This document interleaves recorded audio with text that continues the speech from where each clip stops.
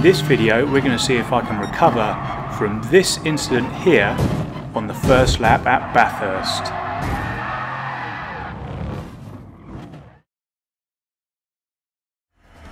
Hey guys, and welcome along to another video. If this is your first time here and you like watching all sorts of Gran Turismo sport related stuff, subscribe now and click the bell icon so you get notified of every video I upload and you don't miss a thing. Today's video is the next video I'll begin into Winner series. This series documents my journey of going from a controller with assists to a wheel without any and trying to achieve my ultimate goal of becoming an A+ ranked driver. So make sure you stay tuned to the very end of the video to see where I eventually finish and whether I make any progress. So, intro over, let's get into it. So we're back at Bathurst today. We're back in the KFC Lexus and we've got another 9 laps in weekly race C. The fun's already going to begin at Hell's Corner, the first corner on the first lap, as we take a little bump from the Spaniard behind there in the Merc, but no harm done. Thankfully we've got the slipstream with the Spaniard up in front. We're in the middle of a Spaniard sandwich right now with the Ford GT up in front, so it's pulling us along nicely. So he doesn't have an opportunity to overtake, although this Lexus is pretty quick, but definitely being in the slipstream of the car ahead helps. So we've made our way through Griffin's Bend. We're coming into the cutting here, which I finally got the hang of, which is one good thing about weekly races. It forces you to get good at tracks, like I've said before, and we're just going to follow everybody through and try not to get involved in any silliness for the first couple of laps or so, ideally, but as always that's easier said than done.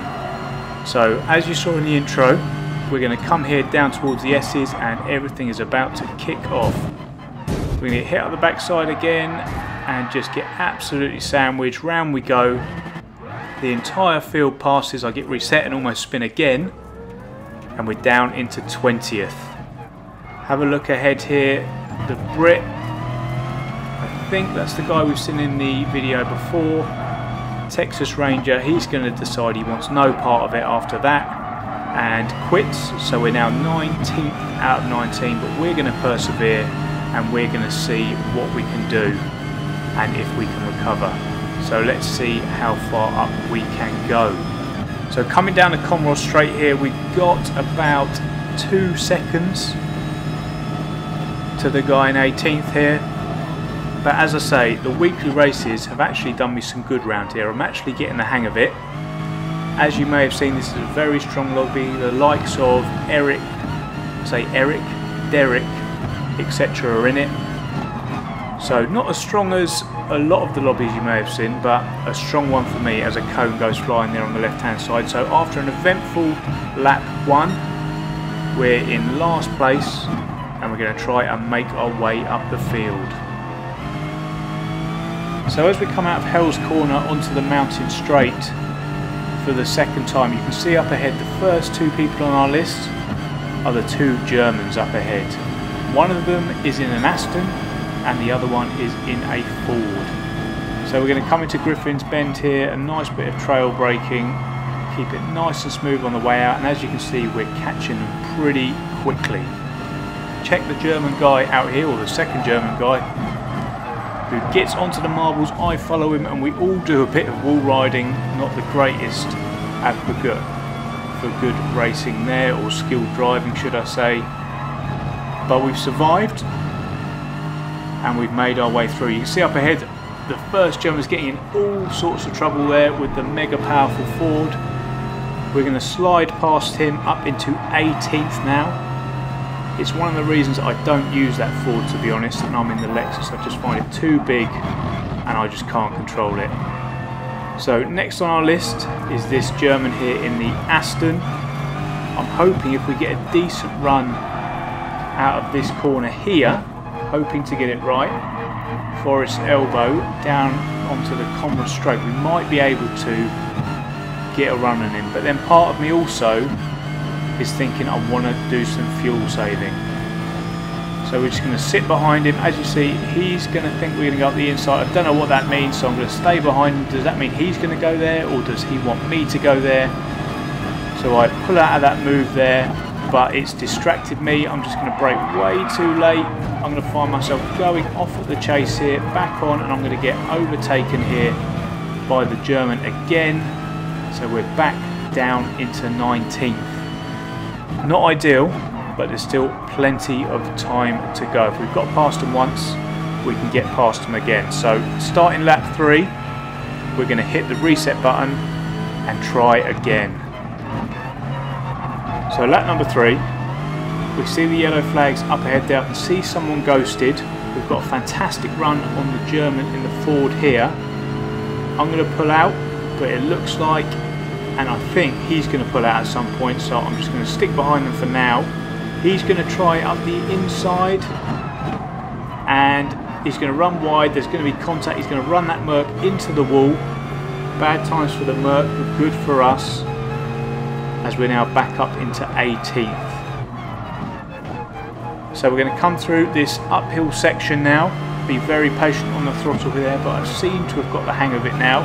Coming through Quarry here, Reed Park, turns 7, 8 and 9, and heading our way round.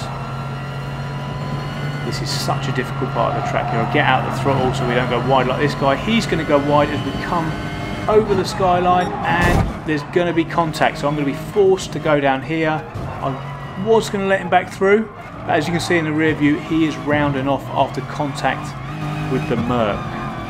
So he's out of contention now. He's down in 19th, as you can see. We're up to 17th, and after a few hectic laps, we're starting to make our way back up the field. How far can we go? Can we get a top 10? I think that's going to be our aim. Let's see if we can do it. We rejoin the action a lap ahead here. We've managed to pull out a bit of a gap to the guy behind and managed to catch up a little bit to the Spaniard in front. Someone comes in for their early pit stop there.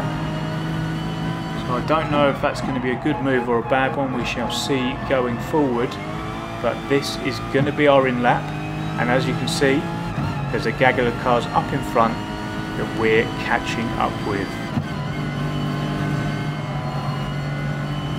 We continue to catch up with the guys in front. There you go, you can see 3 of them now as we're coming down through the S's towards Forest Elbow. I'm hoping the Lexus would have saved some fuel, as I haven't been doing too much of it, to be honest. I'm hoping the Lexus is going to have saved enough fuel and we're going to be in a good place to jump these guys in the pits. There's plenty of dust going on here. As you can see, the guys are side by side down there. We're going to try and sit in the slipstream of the Spaniard that we've seen many times this race already. The guy in the Merc there. We put in our fastest lap of the race. Coming down here, there's the Spaniard has made the move on the German there.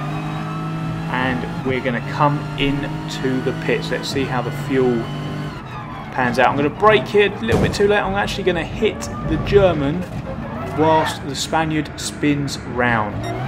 So for those who are wondering, I actually apologised to him afterwards.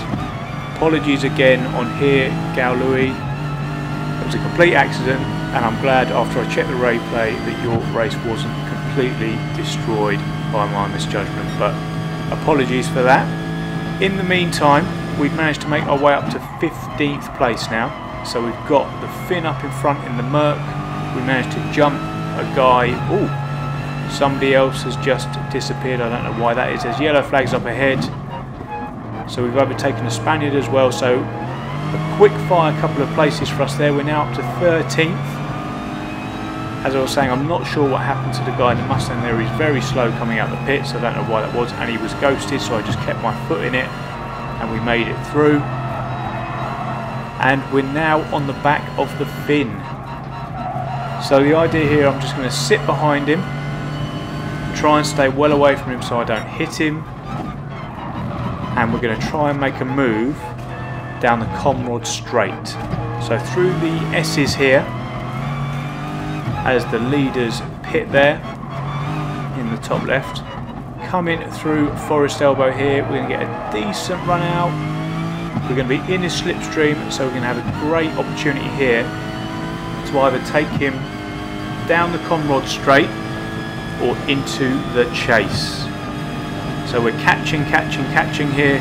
If he goes to the outside, I'm going to take the inside, or if he goes to the inside, I'm going to go around the outside. He's taking the inside, so I'm going to brake a little bit later than usual, get alongside him, check the radar, try and keep it on the track, try and get the power down, a little bit of wobbling, a little bit of oversteer, but we've made it. Oh, I'm happy with that move. Very happy with that move. Round the outside, into that corner.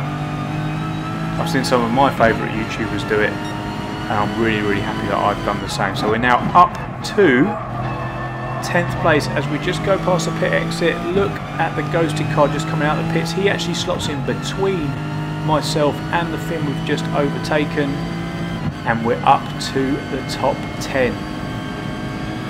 Oh, so now I'm not going to do what I did before, as I actually put in a purple sector for the first sector of lap number 7. I'm not going to throw this one away. I'm going to try and race consistently and try and put a bit of a gap between myself and 11th and bring this top 10 home.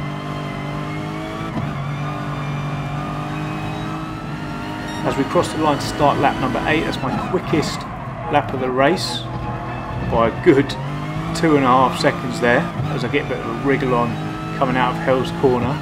But we've got a decent 1.4 second gap to the car behind. Just going to keep it consistent and bring this one home.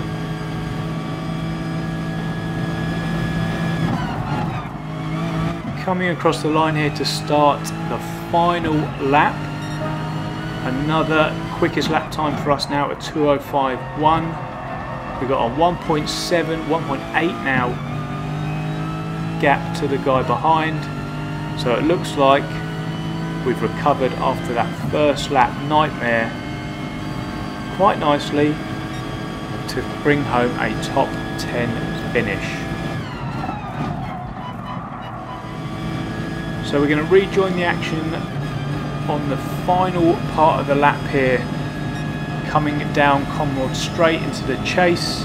As you can see, the guy in 9th place has had some sort of error.